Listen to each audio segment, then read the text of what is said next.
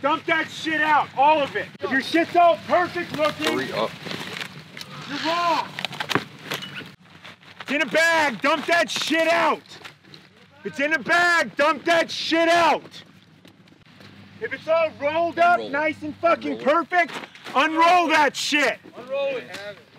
Yo, lock your elbows out, hold them up. All right, so the bag dump. This is about mental stress. It's very simple, right? You dump your stuff, you put it back in. But the issue is that the packing list, it's stressful. Do you have exactly what's there? It's not the same to be at your house, laying stuff out, and then putting it back in, you know? They're about to do a PT test, which is a go, no-go event, or it's a strikeable event. So we can't actually demand physically of them right now because it would bias those outcomes. So what we can do is just increase the mental stress, and any type of infraction is just dealt with in a mental way. So, you know, when teams are different or when they're trying to make their lives perfect, that's the absolute wrong way to be, right? You just focus on the task at hand.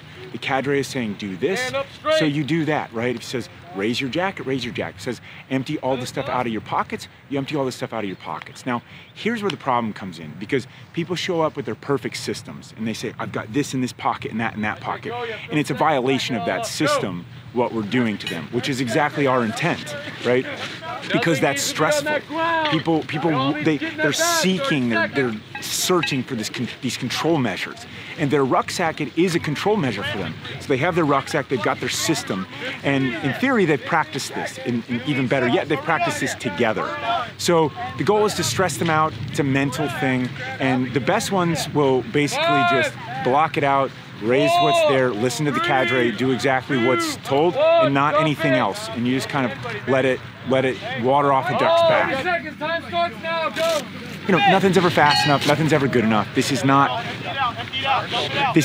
a physical stressor. This will increase heart rate significantly. So when people wonder why is the PT test so hard for people, well, part of it is we're really stressing them out here, right? I mean, take all their stuff, you take all the team's stuff, and you mix it up like it's in a dryer, you know, like it's just, well, then you start saying, well, this is mine and this is mine. That's the wrong answer. It's the team. So when it's time to put all that stuff back in, you just got to get it in and go, right? So you can sort it out later, but in the moment, you're not focused on that. You're focused on, oh my God, my control measure. And so the best teams, it's just like, this is not a stressful thing. And they have their system and they can revert back to that later when they have a little bit more time. For now, they have no time, they have stress.